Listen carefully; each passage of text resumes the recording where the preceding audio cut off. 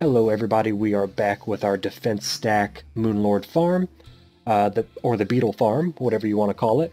We have a couple of issues that have been brought to my attention by the community, and I want to go over those because I think I've found the solution for you. Now what I'm going to do is I'm going to activate all my buffs. We have our Well-Fed, our Iron Skin, our Heart Reach, Life Force, Endurance, Regeneration, Inferno for extra damage, we have our Rage for extra damage, and our Wrath for extra damage. Somebody mentioned to me that I was using the Space Dolphin machine gun. It is my favorite weapon, but they pointed out that it is a post-Moonlord weapon. It is a drop from the Moonlord, so we are going to be rolling with the Vortex Beater. Everything from the Beetle armor to the Expert mode accessories that I am running with, that I went over in our last video, I'll go over them again shortly, can be obtained pre-Moonlord, so there were no worries there. Now, what I have added here to our little chest is I have put in our Stardust Dragon Staff, which I always have out. I think of it as like an extra buff, so I bring him out just to do a little bit of extra damage. I think everybody should be running with him. He's great no matter what class you are. He's just extra help. Now, what I have here is the Bewitching statue. This activates a 10-minute buff, which increases our maximum number of minions. So, boop, let's summon our Stardust Dragon again, and lo and behold, he has 2 segments. That is going to up his damage. This is going to help you guys out tremendously. Now what I have down here is a summoning potion that I also put in. Boop, let's activate that, and ooh, 3 segments. Awesome. So now he's going to be doing even more damage. If you're struggling with damage, that is going to be a kicker for you. Let's activate our farm, summon our Moonlord, and get up in the honey. Okay, now the thing that I think might be the problem is the buffs, guys. The buffs are very short in duration. Now, the fight lasts quite a while. They may drop off while you're fighting, and you won't even notice it. So keep an eye on those buffs, guys. In the middle of the fight, I'm going to stop everything that I'm doing, and I'm going to rebuff, just to show you when they get low.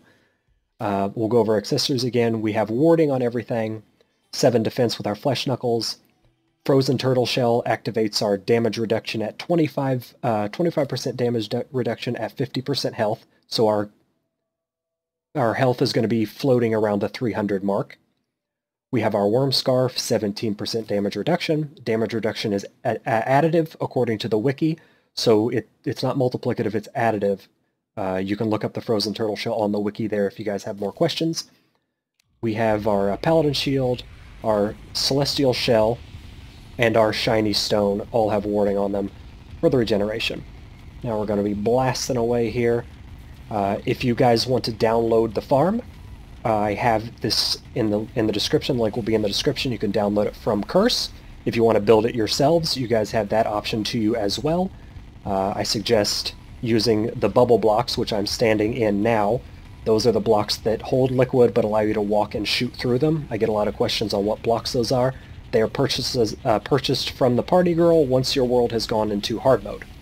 Now our little ceiling there where you see it's blocking the Moonlord's laser, I believe it has to do with the little edge that we've created with the one block that's going down. I tried it with a solid block without the edge and with, and it seems like it's more successful. It blocks it every time with the little edge there, whereas when I did the one solid line it would penetrate occasionally. Okay guys, now we're at 300 health. We're going to hover around here for our fight. This is the most protected spot where we're in. We're going to switch over to this side because we are trying to damage both eyes at the same time. We're using the Chlorophyte bullets. They are the tracking bullets, otherwise we would not be able to damage his top eye through the wooden blocks there. And we have, oh my goodness, our buffs are almost expired. I wasn't even paying attention, guys, so I'm stopping everything I'm doing, and we're going to rebuff. Everything stops.